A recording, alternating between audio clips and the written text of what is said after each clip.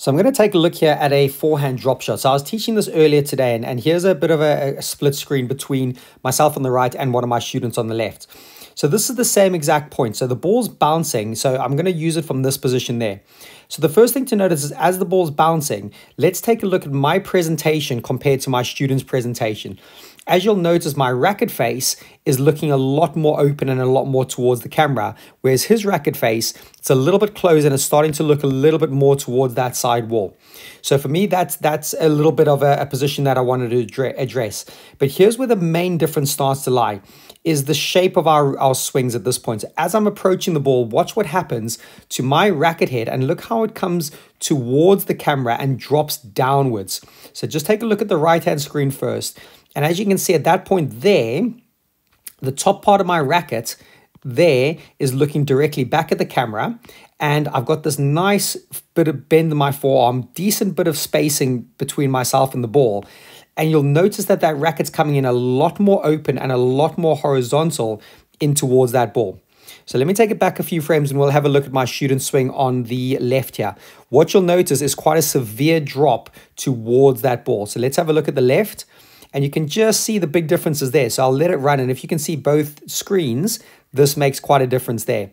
So because of that directness to the ball, there's not much feathering. My student, the guy hitting it on the left, is not going to be able to really feather the ball in. It's a little bit stiff and a little bit blocked in a way.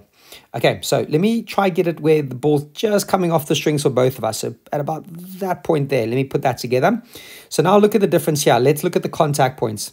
So as I'm making my shot there, notice my angle of my racket compared to my student's racket.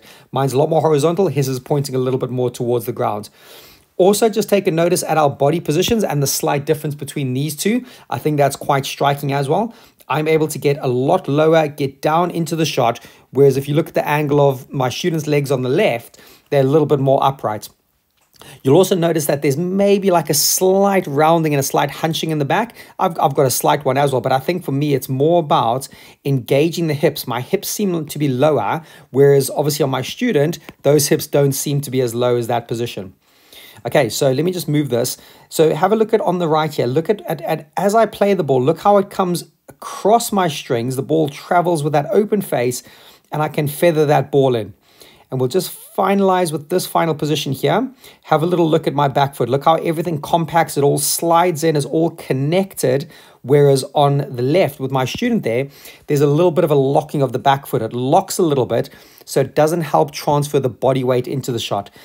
It's all a little bit blocked, all a little bit stabby from this side. Whereas I think from my side on the right, it's a bit more feathered, it's a bit more caressed because of how I'm able to drop the racket back, because of how I'm able to give it enough space, and I'm able to reach for the ball.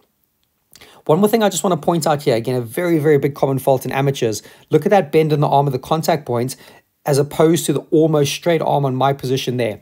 You definitely want to start to feel that arm is locking out at the contact point, because when it starts to lock out, you've got a lot more control. There's a lot more variability what's going to happen in the racket head, whereas when there's a little bit of a bend in the arm, it gets a little bit more inconsistent.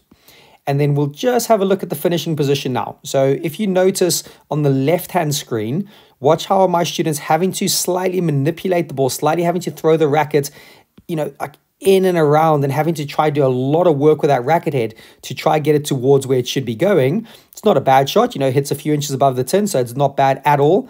But there's definitely something about the inconsistencies of the racket head, as opposed to if we just have a little look at this position here, as I make contact, look at how it goes slightly across, but then it points towards my target. I'm a massive fan of having that racket head and the top of the racket in particular pointing towards that target area.